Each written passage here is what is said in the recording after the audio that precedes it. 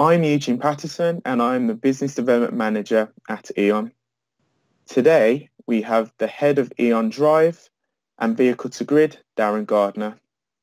Today will be our final webinar in Making Net Zero series, and we'll be focusing on how you can address Scopes 1 and Scope 3 emissions to decarbonising your fleet. We will also explore benefits and challenges for future technologies and focus on electric vehicle charging and provide a lowdown into integrated vehicle-to-grid solutions. I would now like to hand you over to Darren Gardner, the Head of E.ON Drive and Vehicle-to-Grid. Thanks, Eugene, and good afternoon, everybody, and again, a warm welcome to the final webinar in our Net Zero series. The other 5 webinars have covered a range of topics from solar to heat pumps, and they can be found on the webinar page on our website.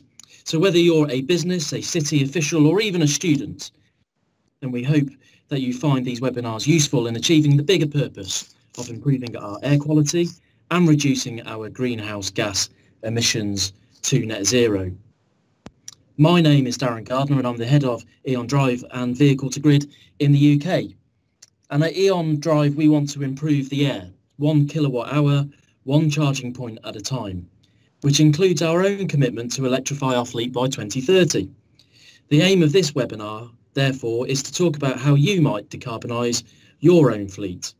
We'll talk about some of the big policies, not least of which is last week's 2030 announcement, and then we'll walk through some of the challenges we have come across when supporting our own customers' transition to electric vehicles. So, the Paris Agreement in 2015 was a game-changing moment. 196 countries, including the United States, committed to limiting global warming to 1.5 to 2 degrees Celsius above pre-industrial levels. And what came with that commitment was not only cross-country collaboration, new policies, but also hard cash. And since then, the UK government has made its own legally binding target to cut its own greenhouse gas emissions to net zero by 2050. In fact, on a local level, we've seen climate emergencies declared by local authorities, left, right and centre, with many aiming to be net zero by 2030. Now, of course, transport remains the highest polluting sector. And driven by the Paris Agreement, the UK government launched the Road to Zero strategy, a strategy to achieve net zero carbon transport emissions by 2050. So a number of levers form part of that strategy. Clean air zones, building regulations, benefit in kind tax rates, grants and more grants. But of course, the biggest lever of them all is the ban of new sales of petrol and diesel vehicles by 2030. And now, in the midst of a pandemic, when consumers are more environmentally conscious than they ever were before, we find that the eyes of the world turn to a different city. This time to Glasgow, which hosts COP26 next year. The world leaders will gather in Glasgow, and the need to deal with climate change is even more urgent, if for no other reason as a mechanism to ensure economic growth. The question, though, is not can we maintain the Paris Agreement, not can we match their vision, but can we go one step further? Now, transport then is, as I say, the biggest carbon criminal when it comes to greenhouse gas emissions in the UK. And buildings, of course, are up there too, but we've seen steady falls in greenhouse gas emissions since 1990 levels across residential and commercial real estate. The introduction of better design standards such as Passive House and BREEAM, for example, combined with initiatives to retrofit our own existing housing stock, have all driven down emissions from our buildings. So whilst buildings remain a challenge, it's a challenge that we are well faced to meet. Transport, less so. So transport overall represents 28% of our UK greenhouse gas emissions. And curiously enough, those emissions have only fallen 1.4% in 2018. and they've only fallen 3% since 1990 levels. So how are emissions broken down? Well, there are different scopes that we're concerned with. Scope 1 emissions are those emissions that are under your direct control. And the big one here is most likely the fuel that you use to operate your fleet with. So electrifying your fleet will have a big impact on your Scope 1 emissions, since you won't be using as much, if any, of the traditional petrol or diesel fuels. So that is a very quick win indeed. And of course, that could, though, increase your Scope 2 emissions, which relate to your energy supply. So this could be a problem for the UK, but less of one now that we've stripped out coal and that we've really enabled renewable, distributed and decentralised energy generation, such as solar and the like. But from a fleet perspective, it would be worth noting that if you don't have either on-site renewable generation or 100% renewable electricity supplied by your supplier, then obviously your Scope 2 emissions could well increase for your business. If we think about cleaning the air, there really is no point electrifying our fleet if it is still to be powered by fossil-based energy. So Scope 3 emissions are those other emissions not under the direct control of your organisation. But nonetheless, you may wish to account for those emissions as part of your wider impact on the environment. So, for example, what is your supply chain doing to electrify their fleet? For companies such as E.ON and big fleet operators, then we have a very prominent leadership position in that regard, and we're using, for example, our size and our voice to, yes, lobby the government, but also to encourage our supply chain to decarbonise its fleet. Some of the mechanisms then that we found that we've been able to deploy have been things like sustainable procurement policies and just generally good supply chain audit and good supply chain management practices too. So why have greenhouse gas emissions from transport only fallen by 3% since 1990, when vehicles have become more fuel efficient and fuel has become cleaner? Well, one thesis, of course, is that we are simply driving more. One city that we have worked with for some time has an average commute of 3 kilometres, yet 2 out of 3 residents use a car for that commute. So if we really want to reduce greenhouse gas emissions in our cities, then we need to reduce our dependency on the car. Embrace cycling and walking. We should embrace car sharing and public transport. And maybe we'll even embrace the e-scooter. But one thing is for sure, if we really are to reduce our greenhouse gas emissions, then our dependency on the car needs to increase.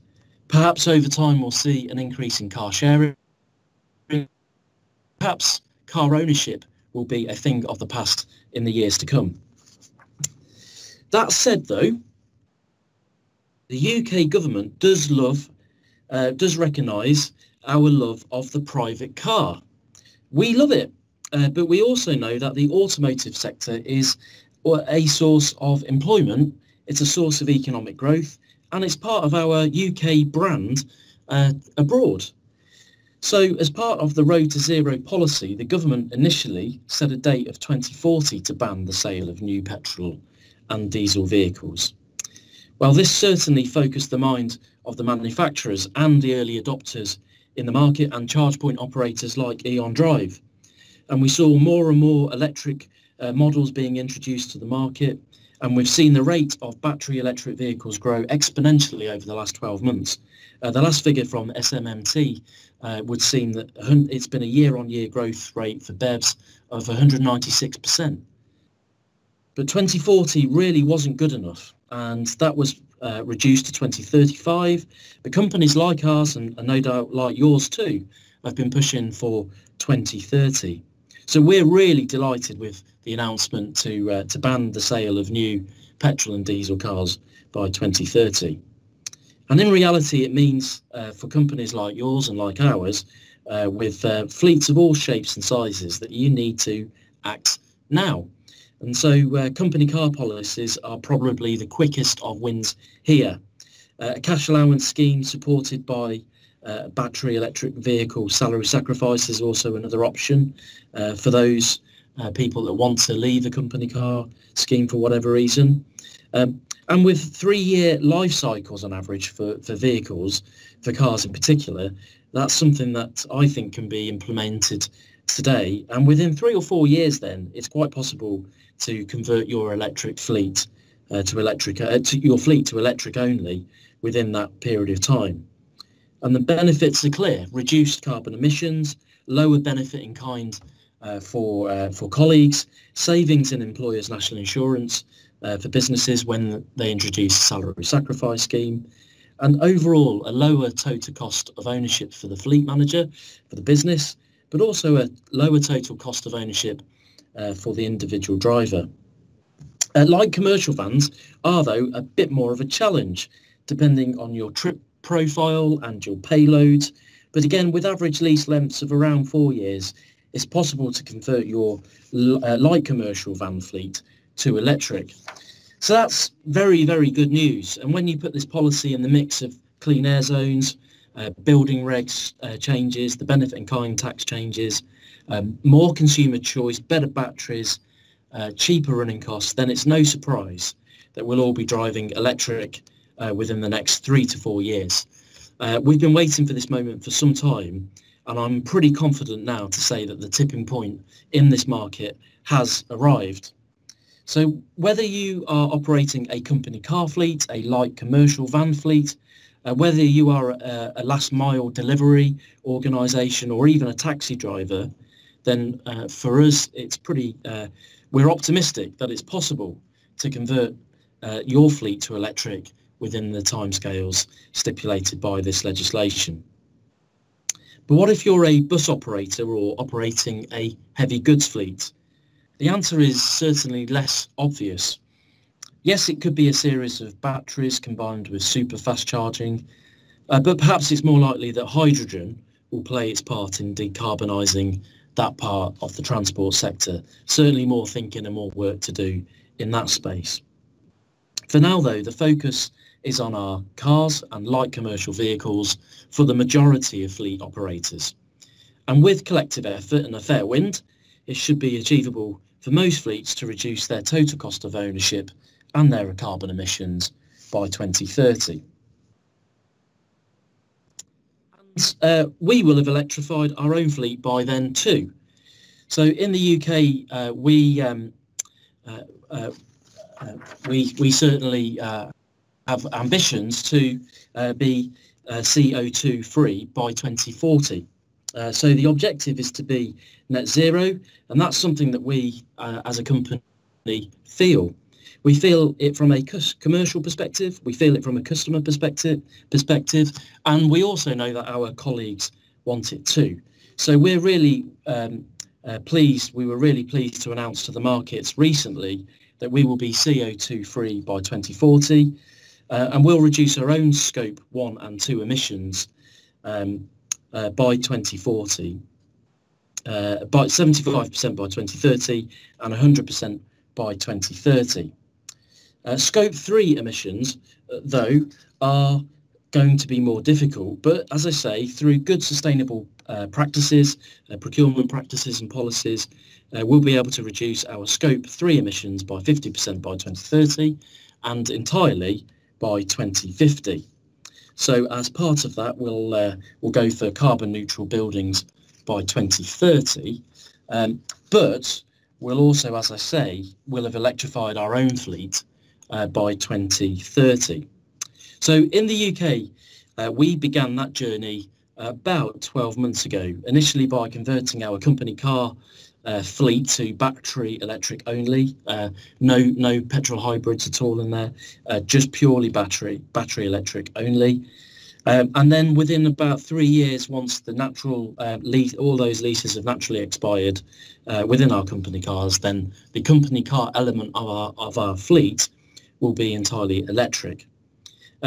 Clearly, we have a cash allowance scheme as well, and to ensure that those cash allowance drivers also choose electric, we've introduced a battery electric vehicle salary sacrifice scheme, enabling our people and their friends and families to drive a battery electric car, meaning that they'll benefit from the tax and national insurance savings whilst reducing their impact on the environment. And certainly we're seeing that more and more coming into the market as we talk to our customers. So two things around cars is convert your company car scheme to 100% battery electric only. Clearly cash allowances are here to stay, but support that with a really great salary sacrifice scheme, enabling those colleagues to choose battery electric. So that's cars. What are we doing in terms of light commercial vans, which remain a challenge to us, but also to fleet operators like us? So we're committed to electrifying our light commercial van fleet by 2026. We're undertaking a trial at the moment with certain types of electric vans to work out what the impacts are from a customer, colleague and commercial perspective. And we're also sort of trialling and looking into things like vehicle to grid and time of use charging, and also how do we help our colleagues charge at home, charge at work, charge on the go, and figure out expense management and all the rest of it. So that's what we're doing in terms of light commercial vans. And of course, we're a member of EV100, which I know many of you are too.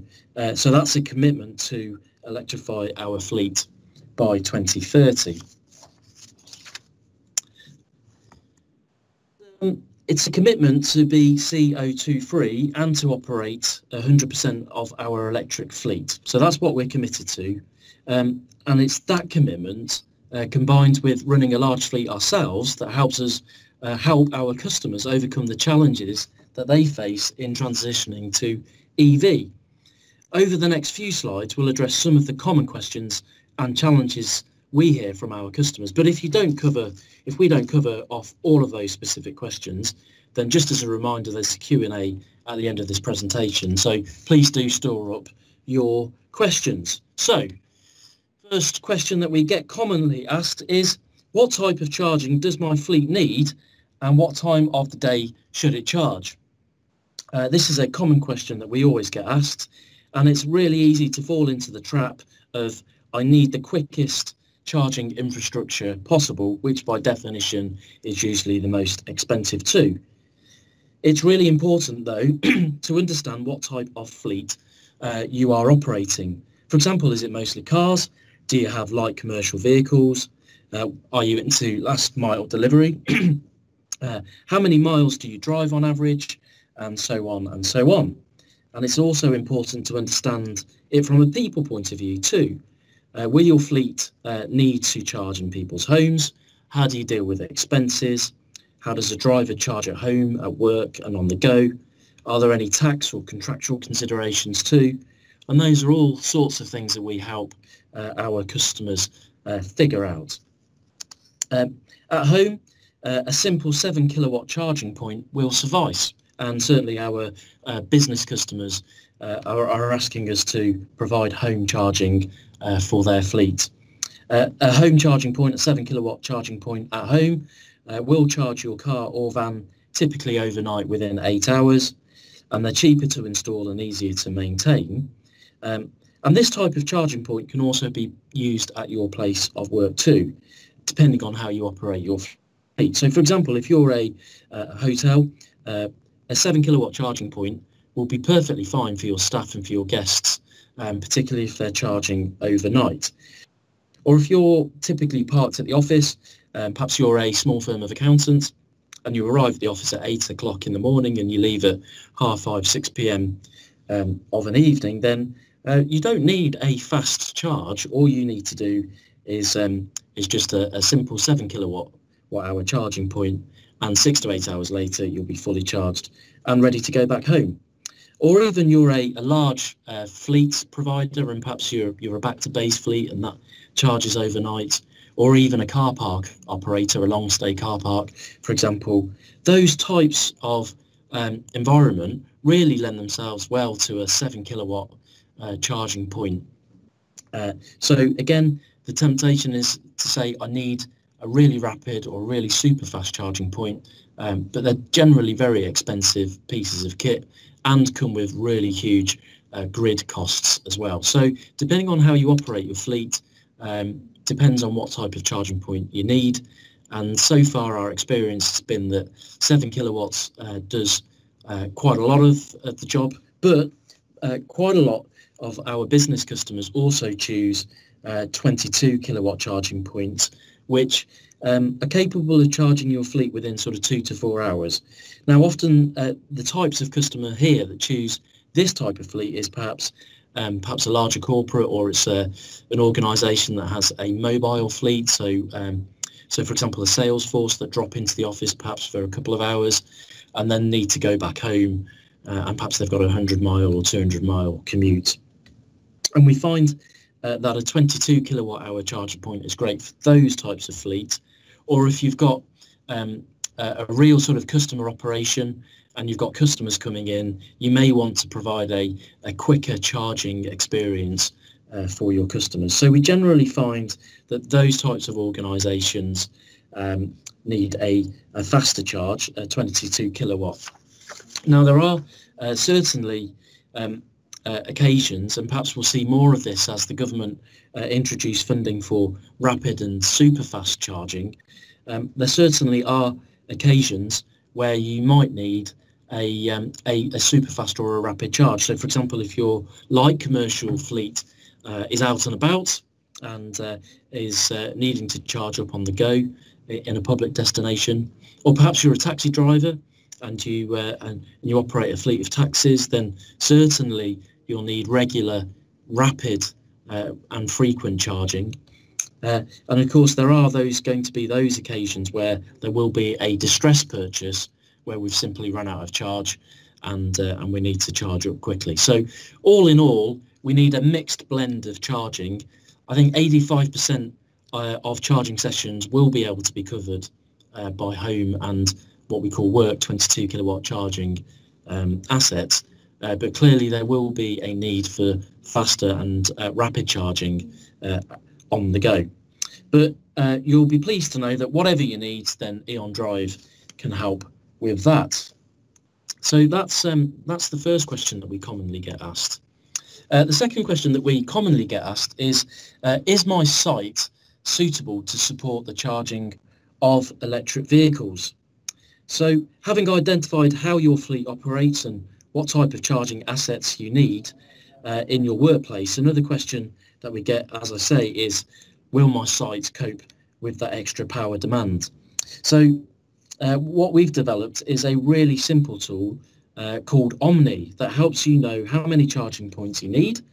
It optimizes it tells you how to optimize, or tells us how to optimize your existing grid connection to maximize either the speed of charging or the volume of charging points, and provides an indicative budget quote based on our standard assumptions. So that's a nice little tool that helps fleet managers and energy managers and finance colleagues decide on the business case for EV charging, whether that's funded by you or with some CapEx contribution from us.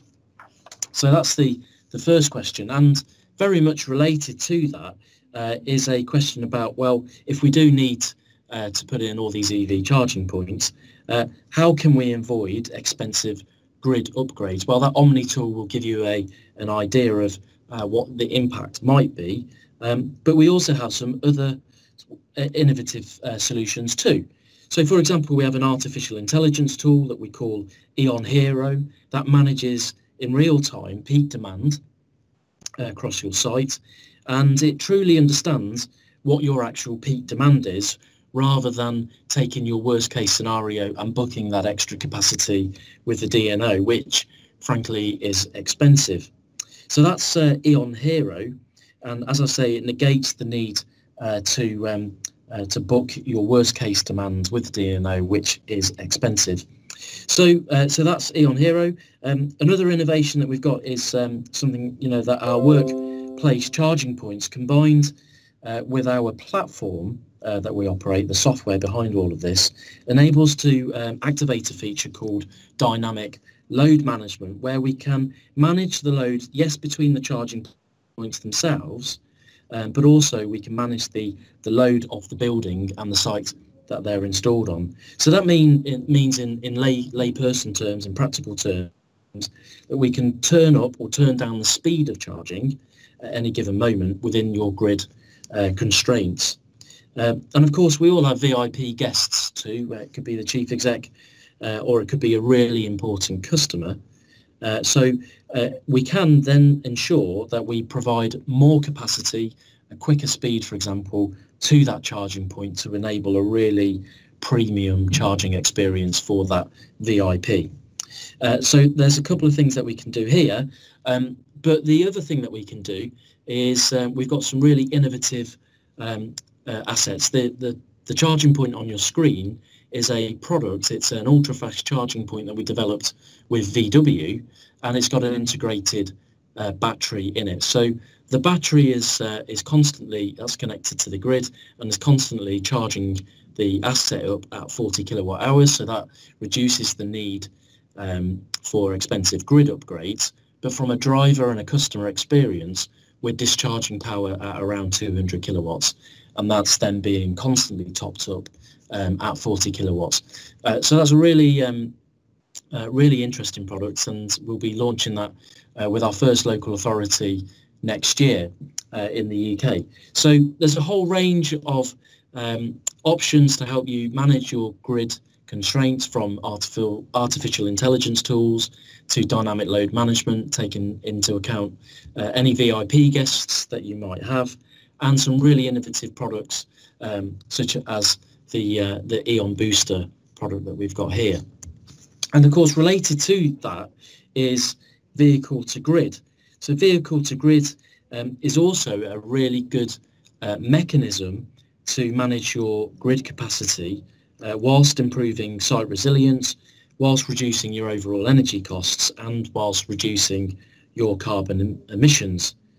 And we've been working with Nissan and the National Grid and 2 DNOs funded by Innovate UK to work out how we do commercial vehicle to grid in the UK. So what is vehicle to grid in a nutshell? Well, essentially what we're doing is we're able to aggregate all of the spare battery capacity, all of the spare kilowatt hours in your batteries that are parked up, and we add up all of those kilowatt hours and we put them through what we call our virtual power plant. And there we've got, let's say we've got combined a megawatt or 2 megawatts of battery capacity. We can then make that available to the national grid.